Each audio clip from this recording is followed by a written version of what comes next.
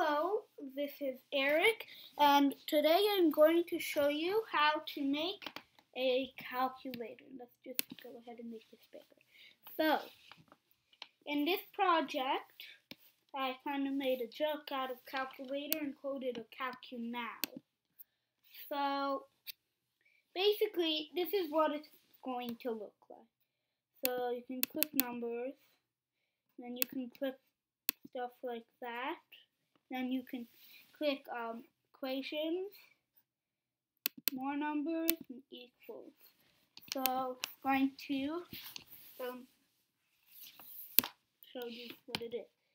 Like 57 plus 1 equals 58. So this calculator is very accurate. Okay, so let's get started. Now I already have a window open in the offline version, and let's just make these a little smaller. So I do not have all the numbers here because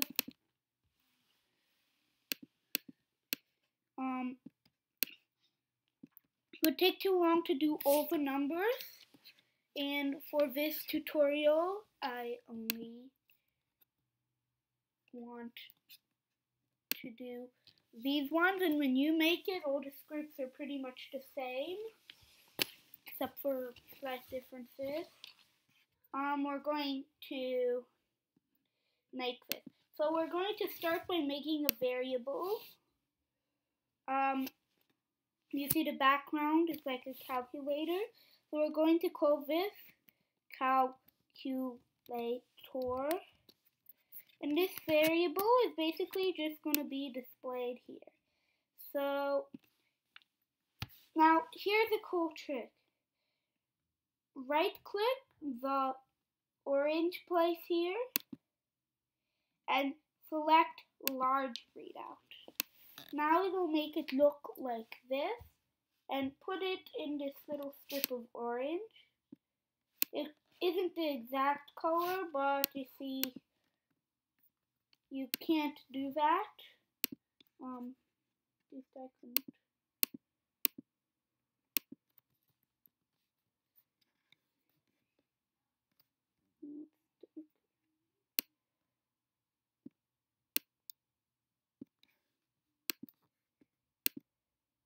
Yeah, so kind of hard.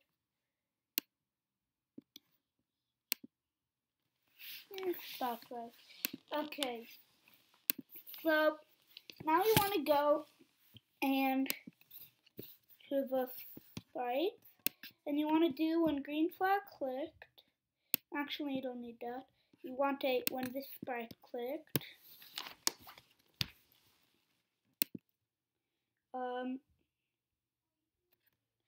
And you want to do set calculator 2. You want to go to operators and do join. You want to do join calculator and 1. So if the calculator is 0, it'll say 0, 1. See? So we'll do that. And in the beginning, let's just put this in the stage. We want to set the calculator not to 0, but to blank. So yeah, so that's it. So now when we do 1, we can do any number that's only made out of the digit 1. So basically you put this into all the sprites except for, but you have to change that if it's 2, there's a 2 here. If it's 3, there's a 3 here, etc. So let's just put this into 0, and the rest of them will just be there, and we want to do 0. So now we can do something like 10, right? So now let's go ahead and paint a new sprite, and this one will be the plus. And you can make other equations. Actually, I am just going to use the text. I this is easier and much neater than if you do the line tool. Yeah, put the center here. And let's make this a little bit smaller. Yeah. So plus, and I'm only going to do a plus, but you guys can do all the other things. So all of these, and we want to do when this sprite clicked, and we want to do an if, and in this if, we are going to have not, actually we are going to have an if else, and we don't need a not because we can just put that into else. So we're going to do if equals calculator equals nothing, which means we haven't put anything in it. You say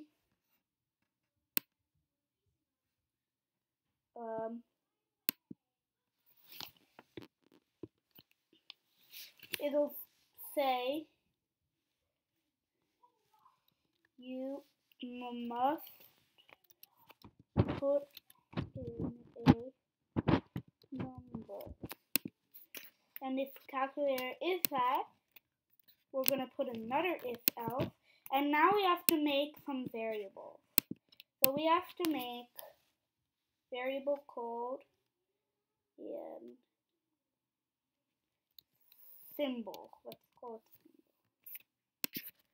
symbol. And we want it to hide. And then we'll do that symbol to plus. Okay.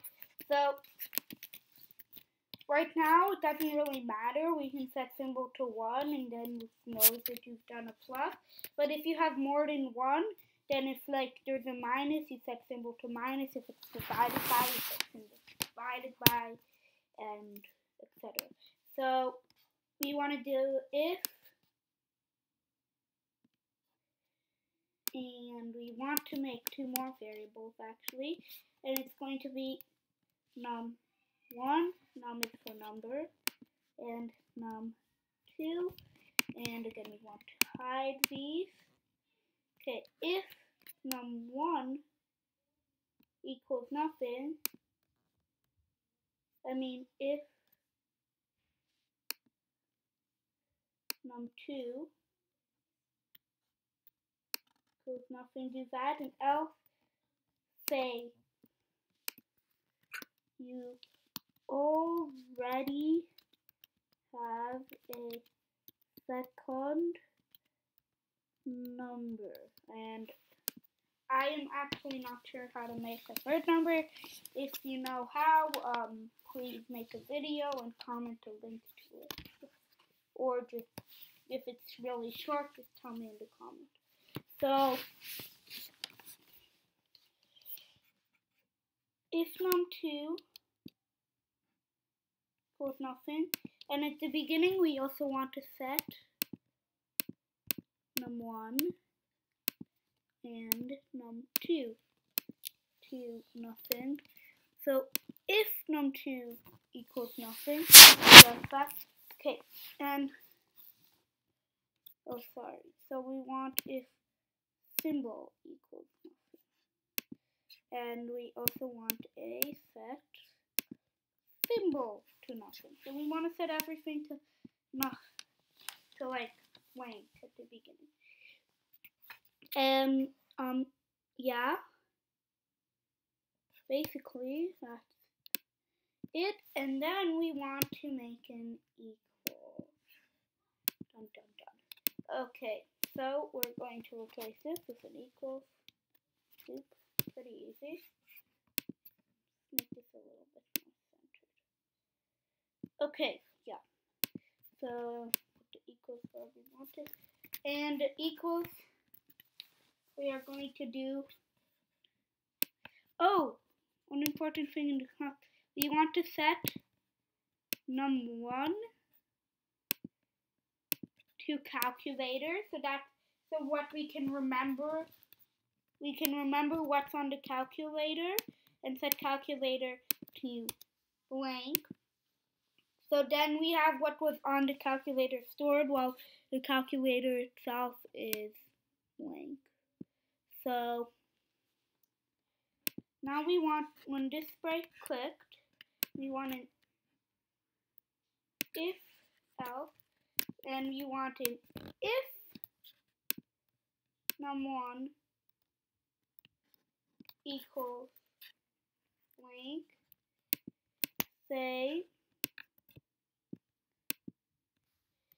you only have one number, else we want to set num2 to calculator, and we are going to do some ifs. Going to do if symbol equals, and right now I only have a plus, but when you do it you'll have over symbols, so you'll have to just do a symbol equals minus if that and that and that. So we want to set calculator to, and then we want num1 plus num2. Okay, and then let's say it was minus, even though it won't be, some num1 minus num2, and so on. So that is pretty much it. Let's see. Let's do 10 plus. What is that? Calculator. Oops. Let's switch that around. Okay, so plus 10 equals 20. So we see it's right because we have the computer using this function to calculate it. So there's not a lot of chance of a mistake because it's not like we programmed every single fact possible into it. So yeah, and that is pretty much it. If you modify it enough, you can change the background, add a little prevent sprite, add all the numbers, add all the symbols. You can give away. I don't know what's wrong with that. Yeah, make an outline here, say have to now, and pretty much it. And as you see, there's a bunch of sprites here. And yeah, so thank you for watching. If you like this or you like any of my other videos, please subscribe for more.